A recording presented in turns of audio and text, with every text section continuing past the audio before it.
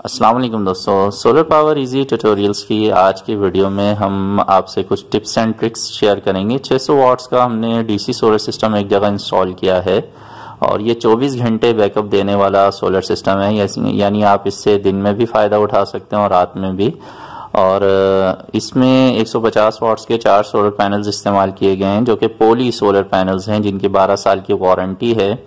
और इसका जो फिटिंग स्टैंड बनाया गया है उसके अंदर इस बात की एहतियात की गई है कि उन्हें ज़मीन में सुराख करके फिट ना किया जाए ताकि बारिशों की सूरत में जो पानी है बारिश का वो छत में सुराख की मदद से अंदर ना जा सके और छत को ख़राब ना कर सके। इसके लिए ये एहतियात की गई है कि जो साइड वॉल है, साइड वाली जो छोटी दीवारें हैं उनमें जो है वेल्डिंग करके जो फ्रेम है उसे फिक्स किया गया है और नीचे वाले हिस्से में पाइप इस्तेमाल किए गए हैं जो फ्रेम को मजबूत कर रहे हैं। लेकिन फिटिंग सारी की सारी साइड की दीवारों में की गई है ताकि छत में कोई भी सुराख ना किया जाए।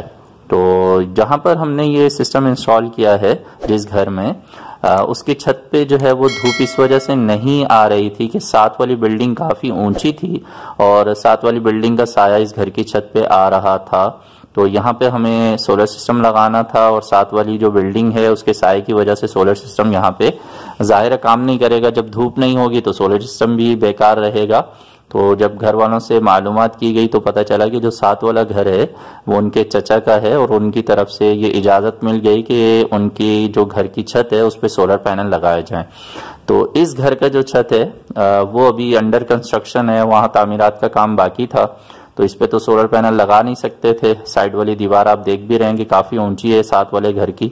तो मशवरा ये हुआ कि फिर जो ऊंचा छत है साथ वाले घर की जो बिल्डिंग का छत है उस पे सोलर पैनल्स लगाए जाएंगे और वहाँ से एक डीसी केबल की मदद से नीचे कनेक्शन ले आएंगे और यहाँ इनकी छत पे एक छोटा सा वॉशरूम की जो जगह खाली पड़ी हुई है अभी, तो वहाँ पे फिलहाल हम बैटरी और चार्ज कंट्रोलर को फिट कर देंगे और घर का सेंटर पॉइंट भी बन रहा था।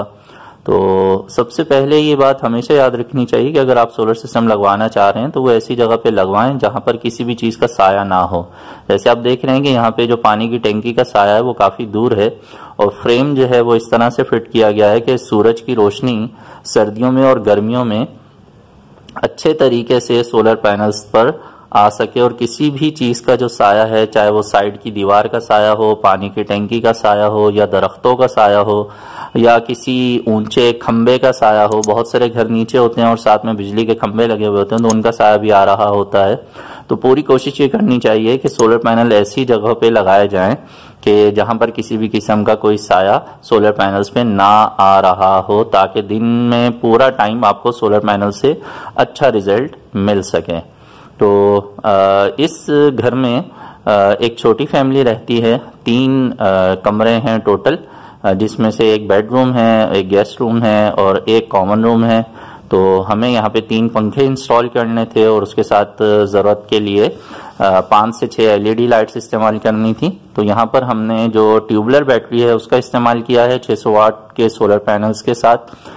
TX 1800 मॉडल है इस बैटरी का और ये 230 एम्पेयर की ट्यूबलर बैटरी है और फिनिक्स कंपनी की है। इसकी 1 साल की वारंटी है और इसकी जो कीमत है वो 23,700 रुपये है। तो इस बैटरी की मदद से यहाँ पर चूँकि फैमिली छोटी है, हस्बैंड वाइफ हैं, उनकी एक छोटी सी बच्ची है, तो अब उन्हें ज़ाहिर है एक पंखा ही दिन में यूज़ करना होता है या ज़रूरत पड़ने पे 2 पंखे इस्तेमाल में रहेंगे और रात में जो लाइट्स हैं वो इस्तेमाल में रहेंगी। तो उनके लिए ये बैटरी काफ़ी है।